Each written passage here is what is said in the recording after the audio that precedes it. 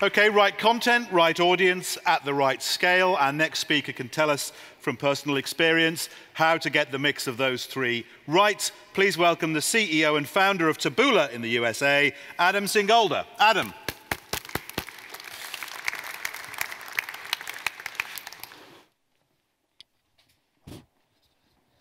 And then I welcome myself. My name is Lars. I'm from Welt N24. Hey everybody, and thanks for joining us, especially around lunchtime. Yeah, that's for Lars. That's yours. You have it. All right, so I think from our perspective, you know, a lot of things are changing. I think the publishing business has changed a lot in the past few years. It used to be much simpler. People used to read content on a big screen on a desktop. We used to search for content. Most content used to be written by reporters, and now we have native advertising. Video is growing. Facebook is trying to have everything read in a Facebook environment, Snapchat. So everything became a lot more complicated and fragmented, but we still have to drive growth for our business, driving revenue, engagement, and audience. So we're not going to cover all of that today, but we're hopefully going to touch on some of those things. So Lars, great having you here. Thank you. So just before we kick off the more interesting jargon, maybe you mind sharing a little bit about the Welt and introduce the company. Yeah, hopefully you all are aware of Welt. The Welt was founded as a newspaper in 1946, so we are old. We have our 70th birthday this year, but we are also a very innovative a company in the field of digital. So in 1995, we have been the first one in Germany as a major newspaper on the internet. In 2009, we invented the digital paid model for journalistic content, and we have a lot of different products. One product which is really successful also in the app market is our tablet app, also concerning revenues. And in 2013, we acquired N24. Well-established TV station in Germany, and now we bring it all together. So we have print, we have TV, and we have digital, and we will merge it all into one. And also, when you're thinking about this change in this industry and how you have to still find growth for the company in a much different internet and web, what are the key challenges you're facing or that keeps you up at night? Yeah, I mean, I think for the next year, it's really the most important thing to merge both things. And I mean, it's really crazy. Somebody say that we are crazy because we are renaming an established TV station. N24 will be renamed into Welt in the next year. And currently, we are building a new website, a new web destination, and also new apps for Welt and N24. And the way that people work and the way that people consume content has dramatically changed. We are in the middle of the digital transformation, and it's not only the case for product or for development, it's also the case for the editors that work now very agile. And we have to face that the way that people consume content has dramatically changed, and that's something that we try to address with our new destination.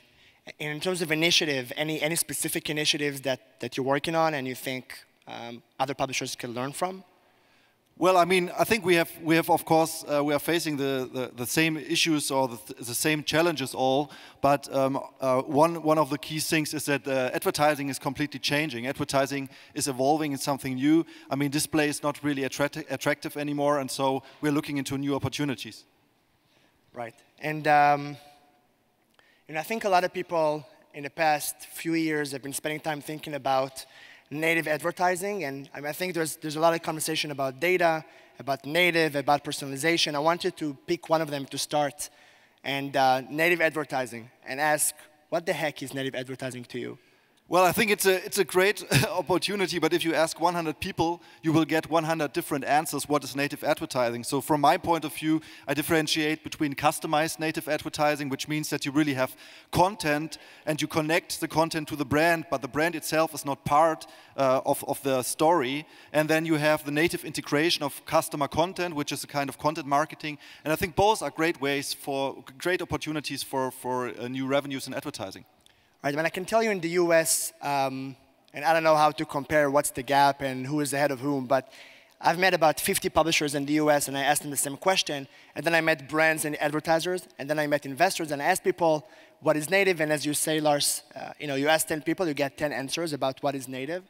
One thing that I think is an interesting thought about it is that, for the most part, publishers define native as like the BuzzFeed model. I write a content, it's hosted on my site, and I promote it, and that's like a high-impact experience.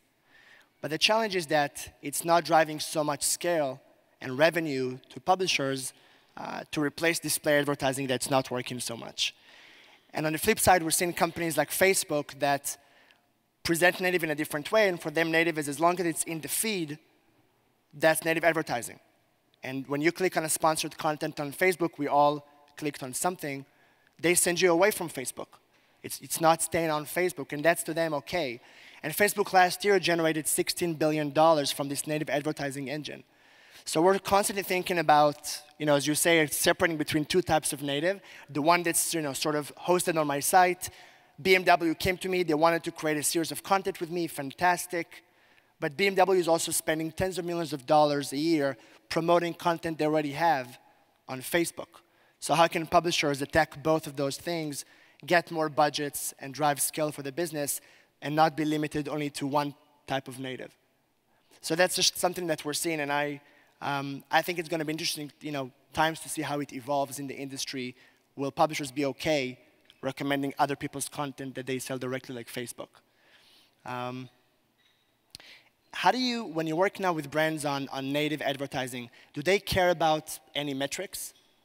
Yeah, I mean, I had a lot of discussions starting. I mean, the US market and the UK market is much more developed concerning native advertising. I had a lot of discussions, even on board level, with big companies in Germany, and try to make them understand that it's really a different story, that we're not talking about only CTAs. I mean, that does not mean that there can't be a CTA included, but it's not about counting clicks. What is CTA? Call to action. Oh. I mean, it means just that they, when I said we make a great native campaign for you, which is really fitting to your brand, and they asked me, okay, how much registrations do I get for it? And I said, okay, that's not the story. It's about brand awareness, and it's about getting engagement with the content and to connect over the content to the brand. So how do you measure engagement? What is it, time, or what is it? For example, you can measure the time on page.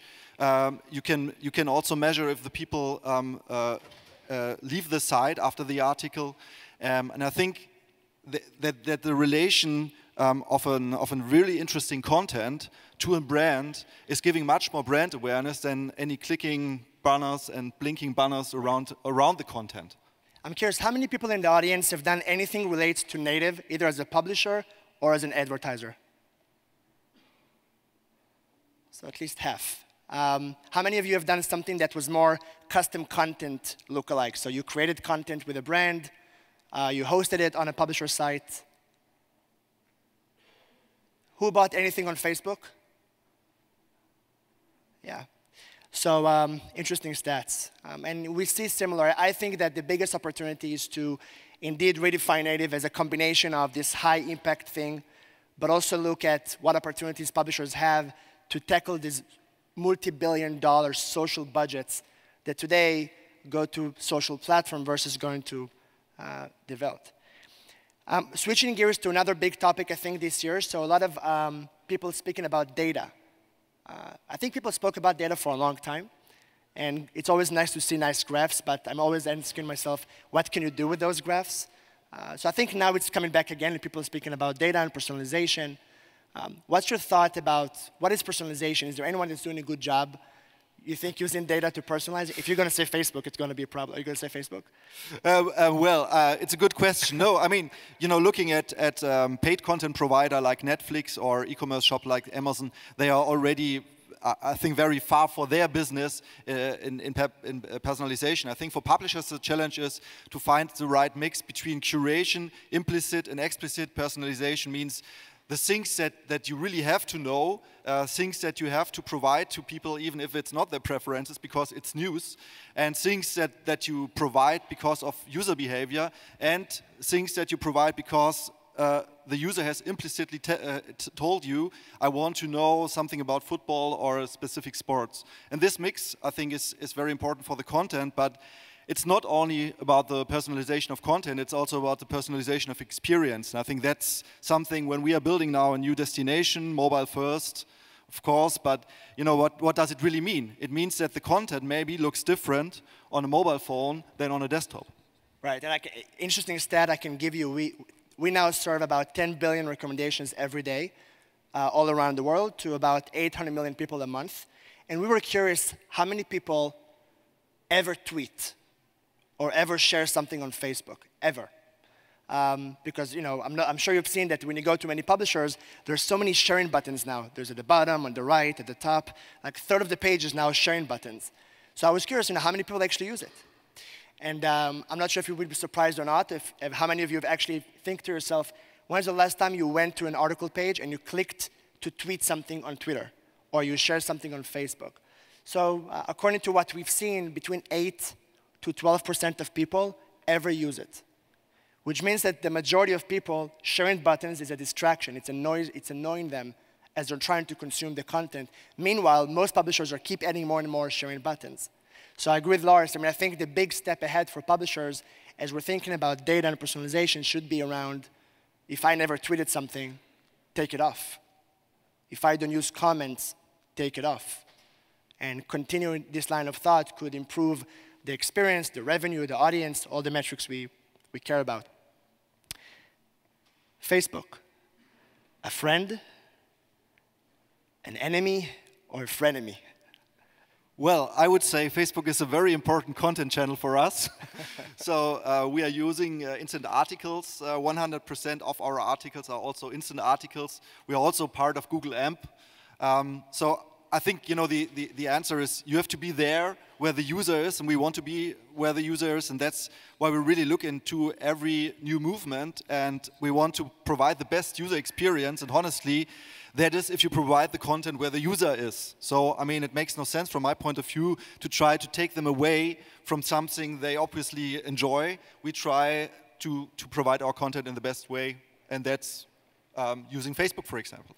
But do you think publishers should give all of their content to Facebook, some of their content to Facebook? How should we think about, you know, I agree with you. I think there's a big opportunity of awareness, because if some of your audience is on a different platform, you should, to some extent, be there. But how, you know, you have companies like the Washington Post, owned by Bezos, who are 100% in, and then you have people that are more exploring, and people that are not doing it at all. Do you have any opinion about it? Honest answer, I really do not know today. I mean, the thing is that we are part of it, we are using it, and I totally believe that there are ways of monetization for it. Currently, we start, and it's definitely not what we are looking for. If you going into the numbers, but I think that we cannot say we are not part of it. Yeah, and of course, you know, I cannot give you the answer if we have to say, okay, it's only 50% or 30%. But on the other hand, you know, we have premium content, means paid content, and of course we can't give the paid content for free on these platforms. Right. Yeah, and I think also that's sort of my opinion too. I mean, I think we have to experiment and participate in all these platforms. But I think most people consider Facebook instant article as a monetization threat because they may make less money.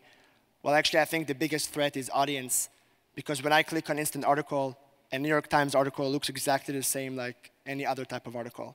Everything looks the same. And it means that our brand equity and power potentially over time is at risk. So I think today there's a monetization question, but if these platforms really succeed, how does our business look like in 2 years or 3 years or 4 years? So I think there have to be a balance between how much we're experimenting with that and how much we keep to ourselves so we can still communicate directly with consumers. So I guess we'll see how that evolves in the next few years. All right, so last topic I have on my list, we're trying to cover a bit of everything, is I can tell you from our business, about 53% of the business is mobile. So completely visible in a small screen. Mobile it used to be mobile first, now soon it's going to be mobile only, and all of our business will become small screen. What's your thoughts on mobile? Anything unique that you've seen there? Mistakes that you've seen, things that worked for you really well that you can share? Well, I mean, basically, I can remember when I was in a different industry, in the recruiting industry some years ago, and for us was mobile already reality. The most of the companies told me that their career page was not mobile optimized, and it's still today the case. And looking at our audience, I can say for N24, we currently have two web pages still. We have N24 and we have Welt. And in N24, we have 60% of mobile traffic. Yeah, so definitely what I can say is that users have different behavior. In many cases, it has also to do with the video. That is, the video consumption has exploded on Welt and N24 in the last year. But of course, you see a difference between mobile video usage and the video usage on desktop. But I think it's just a question of time. Is video and mobile working? Is that a good experience? I think it's today. Well, it depends really on connection and access. I think if you look to the video content that we mostly provide, I think we have to do a better job in the future because, you know, we have to think more about vertical portrait formats. We have to think about shorter videos. And that's the same, by the way, for the advertising industry that is still giving us the spots they're producing basically for TV. And I think we have really to work on it, but I believe that video works also on mobile. It's just maybe a question of time, what is the share? Yeah. Yeah, I mean, I think mobile monetization is a big question, so hopefully video will work really well, and native will work really well. And between video and native, we can make mobile as strong, if not stronger, than desktop used to be. So we'll have to see about that as well. So we touched on everything. We touched on native, about audience, about video, about mobile. We have a few minutes left. Do you have anything you want to show, or we talked? No. No? So any question, anything we didn't talk about, anything you want to ask us?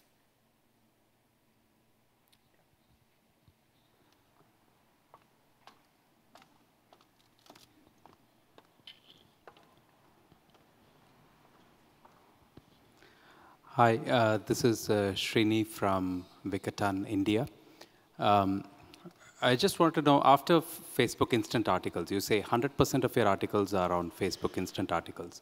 What kind of referrals were you getting from Facebook into your website or into your mobile site or apps, for that matter, when you were not on Instant Articles? And how has that affected the referrals? So has the traffic on your which is coming into you, has it been affected because of Instant Articles? And if so, what is the trade-off?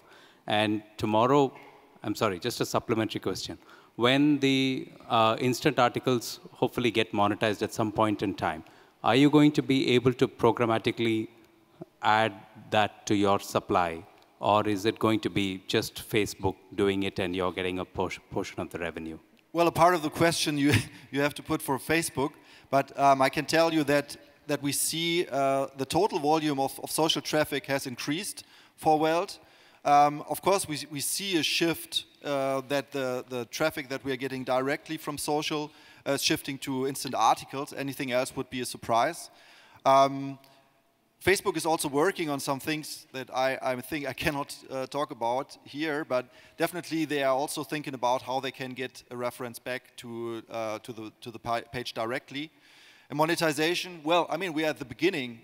We started, and so we just joined in the end of last year, so I have 2 months where I see some revenues. It's definitely not what we are looking for currently, but you know, I believe that this will be something that evolves.